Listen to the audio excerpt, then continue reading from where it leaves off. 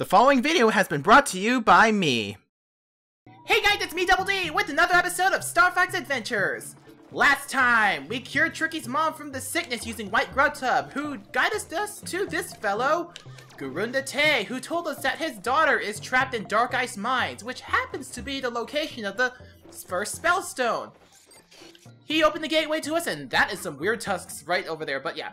He opened the gateways to us, which is this really weird, cool, swirly vortex thing. But the point is, the gateway is open to us, which means we are now able to go to Darkice Mines whenever we want. And I want to kill you right now because you just popped up for no reason, and I don't know why I'm even here. Okay, cool, I got a mushroom. This time! I don't know why I activated my Firefly over there. Oh yeah, my thumb just hit the C stick and somehow it just happened. But regardless, this time, we're going to be going over to Thorntail Hollow to board our R-Wings so we'll be able to head for Darkice Mines. And I will see you right there because backtracking is a pain. Get used to doing this every time you go from Thorntail Hollow to Snowhorn Waste and vice versa. It'll get really, really old really, really fast since there is no skip travel. Because at the time, skip travel wasn't a thing. Oh yeah, one thing I forgot to mention as we are doing this is that every time you turn the game on and out and back off again, your Y button your Y button shortcut will be reset to normal. So yes, you will have to set your shortcut every time you turn the game off and back on again. It can get really annoying, but hey, at least you can be able to reset it to whatever you want. In this case, I'm going to reset it to the fire command because I can. Oh yeah, one more thing. At some point after the beginning of the game, Sharp Cloud will be showing up all over Thorntail Hollow, and will be pretty much getting in your way a lot. So yeah. So here we are at Thorntail Hollow. There's the R-Ring right over there, but I do want to make a little bit of preparations first. This is just going to be really quick preparations. I just want to be prepared, so that's why I'm here gathering my scarabs so we can be able to get whatever I plan to get at the Thorntail store. So yeah.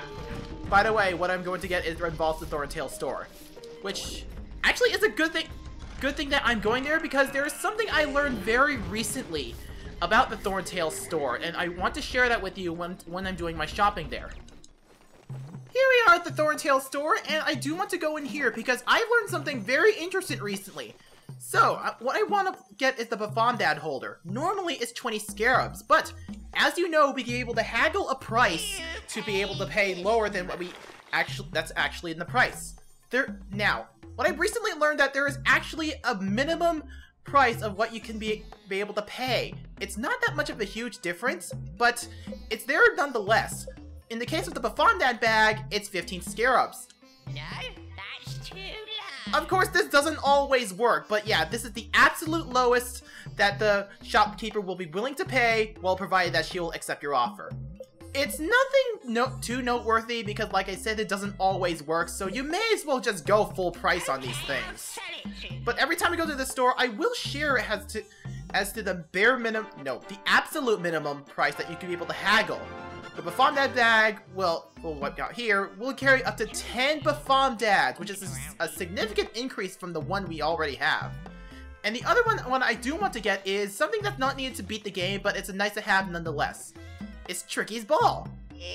We'll be able to go over the intricacies of Tricky's Ball at a later time, but we will be playing with it at some point. Now, the bare minimum price, the absolute minimum price, I keep saying bare minimum, no, it's absolute, for haggling is 11 scarabs. No, that's too low.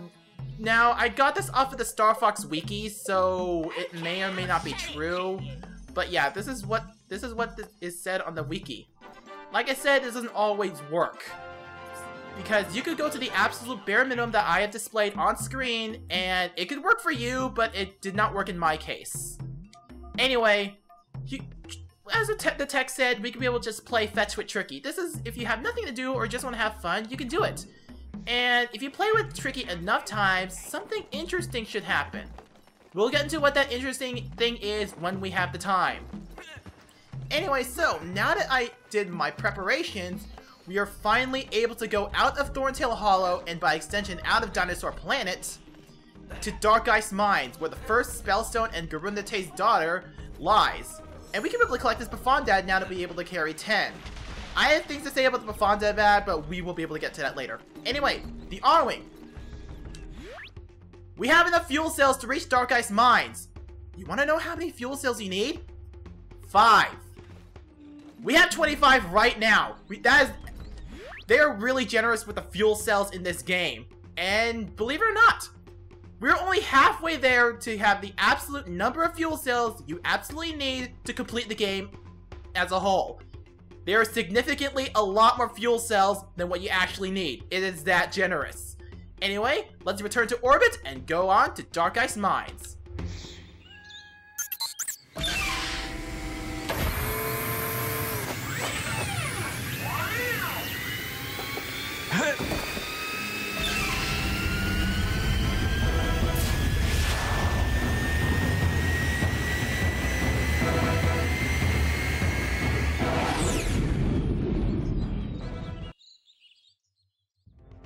Love how the R-Wing has some sort of doors for Tricky to stay in so he can be able to go with us. Anyway, so let's go on to Darkice Mines, which is right over here. The Snowhorn tribes are in great danger. General Scales has enslaved them to work in the Darkice Mines. If you can locate the Gamekeeper's daughter, she will be able to help you. Free the Snowhorns by finding that Spellstone. It's up to you, Fox. Let me out. Fly through 3 gold rings to open the Gamekeeper's force field.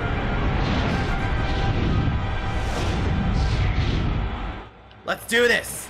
So, yes, Peppy, we just started. Why'd you tell us to keep going? But yeah, we have to be careful here because we could miss gold rings at any time. I just missed one.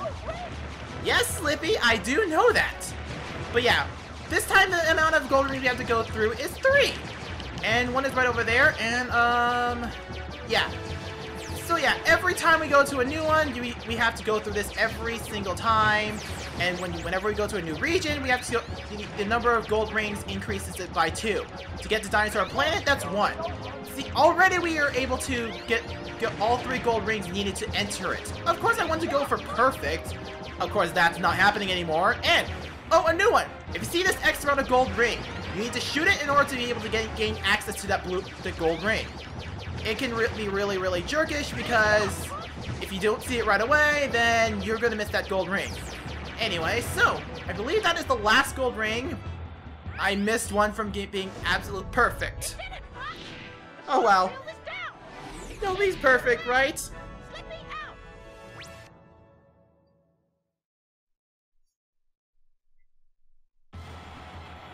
Welcome to Darkice Mines. Pretty with the lava and stuff. Seriously, it is so foreboding with all the lava. Right away, we're in lava. And this is where it starts to get a little bit interesting. Probably. Anyway.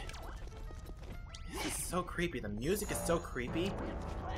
And already, we're just in a really foreboding place. I mean, lava, a volcano level itself is pretty foreboding in the first place, but here we are in lava and stuff. It just really creeps me out. Okay, well, not really, but volcano as your first dungeon-like place. You know, the stakes are high right here. Okay, maybe not. And die, Bloop. Get used to those things. They will be bothering you a lot. Anyway. Let's go through here, and we have to make sure we don't fall into the lava or get hit. Except I already did get hit right there. Okay, bridge is going to collapse, and this shouldn't happen up there. Okay, there is a snowy field right now. They're out in the middle of, well, in the middle of the volcano, but whatever. If Xenoblade can do it, then Star Fox can do it too. Anyway, I don't want to deal with you. Please go die. Die! With a foot to the chest. And here we have ourselves our first Snowhorn. Get the Spellstone and save our tribe! Well, at least we have an objective to do. And we have a crack in the road, or rather in the wall. Where is, find secret. So yeah, as you know, if you find a crack in the wall, usually Tricky will be able to go here to find yourself a secret. This is a really neat thing to remember, so you can be able to get some goodies, or find secret rooms to advance the story. or rather your adventure in the dungeon. And anyway, let's get you. And okay, one more to go. Yeah, the side dodge just never seems to work because almost all the sharp claws seem to well swing to the side. So side dodges are pretty much useless in this game because sharp claw just always seems to do the side swings and nothing else. And I gotta go feed Tricky right away. But not after I open this can. And yes, I say it's a can. You just told us what the item is, but yeah, we got the shackle key, which is be able to unlock shackles on the Snowhorn. This will come in handy later because we want the Snowhorn's help, and if we want to do that, we have to free them from their enslavement. And it's nighttime already, so if you're having a hard time getting Grub Tub, now's your best chance to do it if you find it. Okay, so not all the Snowhorn are shackled, so you might want to find one that's actually shackled, so you don't have to waste time talking to them to get some pointless dialogue. Never mind. This one is shackled.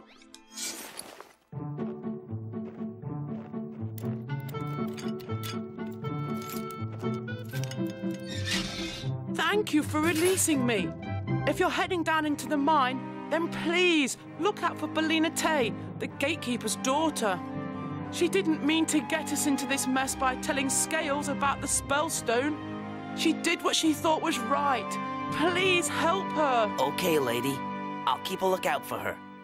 This might be of use to you. I found it while I was working. It looked important, so I hid it from the sharp claws. I forgot it was Bellina Tay. I've been calling her Belinda Tay in the intro. I am so sorry. Anyway, she collected the bridge cog just for us.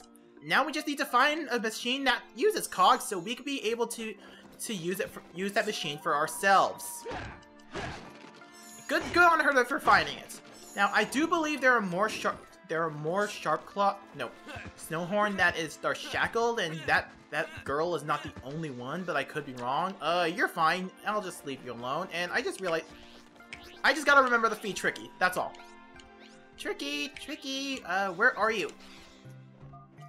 General Skills took the Spellstone down to the mine. I didn't mean to talk to you. I meant to feed Tricky. I said feed you! How dare you interrupt me feeding my little dinosaur friend! For that, you will die! Foot to the chest! Die! Die! Now let me feed my dinosaur in peace, thank you, enemies! I don't know what got into me there. I guess feeding pets. Will you please leave me alone? God! Can't you tell I just hate enemies popping out of nowhere? Anyway, so if you look down in the river, looks sort of like the cog we have collected earlier, right? Well then, let's take the cog that we have received from that Snowhorn and put it in. And suddenly it just increased in size as soon as Fox brought it out of his backpack. We can now be able to flip the switch and watch the machine work its magic.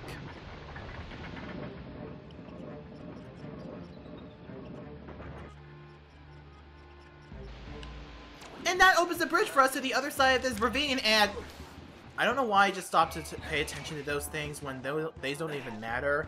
I'm just gonna leave you alone. You're not worth killing. You're just a waste of time. Anyway, now that the bridge is up, we can finally be able to go to the other side of this bridge and rescue more Snowhorn. And I hate you so much for popping out of nowhere. Die! Anyway, there's a couple of Sharpclaw abusing a poor Snowhorn. This is animal cruelty by a couple of scaled monsters. You die with a foot to the chest, or brain. That works too. Okay, now you die by a foot to the chest. I am forever in your debt. I see your little friend has yet to learn his flame command.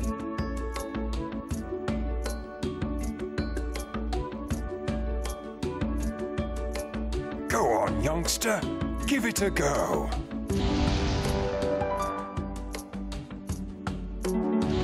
If I wasn't so exhausted, I could help you through the main gates. I need some food. So a mammoth happens to know that he know how to teach a little dinosaur, a triceratops like mind you, how to do the flame command, how to breathe fire. Okay, I'm not gonna question it. At least he learns how to breathe fire, and will you leave me alone? Okay, I gotta put my staff away, because every time your staff is out when you come across like, an enemy, it automatically locks on. And I just take these guys on anyway, because really these guys just irritate me for how often they show up. Anyway, we have this wall of ice. We now can be able to have Tricky breathe fire to be able to break this ice, and oh god, I forgot. Don't stand near Tricky when he breathes fire. You will get burned. It should go without saying, but yeah, it should go without saying, but don't get near Tricky when he's breathing fire. You will get burned in the end. Anyway, so we break this down, and there we go. The ice wall has been, well, extinguished. And we have ourselves a little pile of wood for a campfire. Let's get toasty. Flame!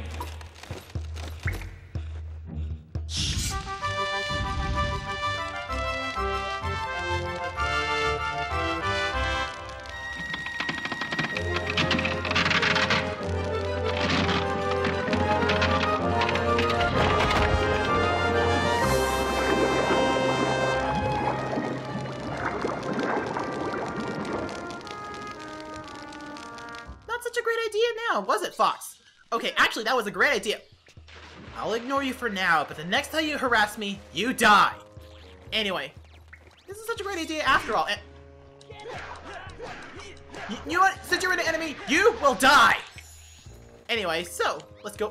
Let's do this one more time, and I gotta get some more grub tub because Tricky is almost out of mushrooms to consume, so he can be able to do his tricks. In fact, he is one mushroom away from starving. Just one more and he should be good to go. I'll feed him afterwards, because he's been such a good boy.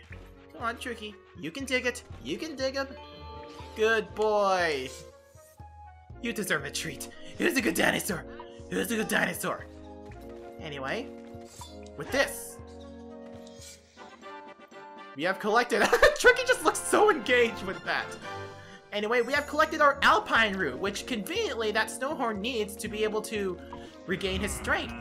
So now, with that out of the way, we can just push this ice block that is somehow not melted from being underwater for so long to be able to provide ourselves a little staircase, if you will.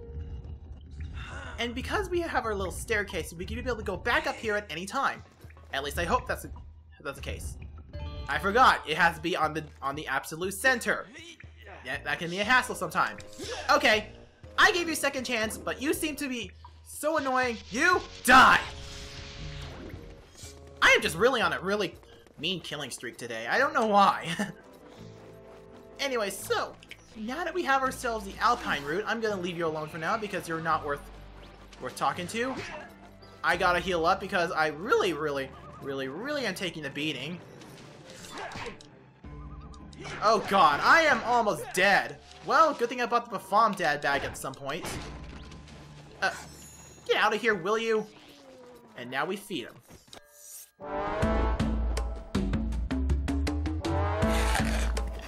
Ah, that's better. But I need more. Well, looks like we're going to be going on a hunt for more snow, for more of these things. And on a hunt we shall go. A hunting we will go. A hunting we will go. I think I'm butchering the song, but I don't really care because I probably should not have any business singing whatsoever. Anyway, so we go up here, and this is a dead end. Definitely dead end. Okay. So we're gonna have to go up this ravine when there is boulders rolling across it. Luckily, we do have our little shield. So every time we see a boulder, you can be able to do this. Protect yourself with the shield. Okay, Tricky. Burninate! And Tricky, you will go dig it? Fine. Okay. Apparently if you... I forgot. Apparently if you use find near a grub tub, Tricky will actively chase it and probably slow it down so you'll be able to grab it yourself. And with that, I believe there are 2 more Alpine Roots. I don't remember how many Alpine Roots we need to cure him. I could be wrong, but we'll just go across this ravine so we could be able to figure out how many Alpine Roots we need. Okay. Luckily there's a bridge up here, and... Oh my god, that almost hit me! Oh that was scary. Anyway, let's see. If I'm not mistaken, there should be something at the end of this ravine that should... Oh god! I should probably be on a lookout for that.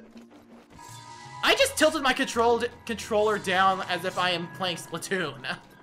Anyway, there is nothing down there, just a pit of death. So we don't have to worry about that right now. You're gonna see me do this a lot because I don't want to get hit by those things, even though I could easily find health items everywhere in the game, but I could keep my health up. Actually, come to think of it, is this the last one we need?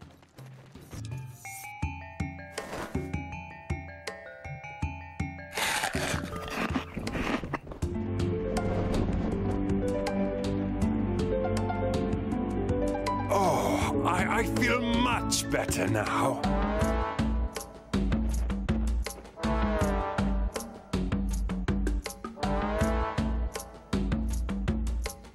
Get on my back. Let's smash those gates.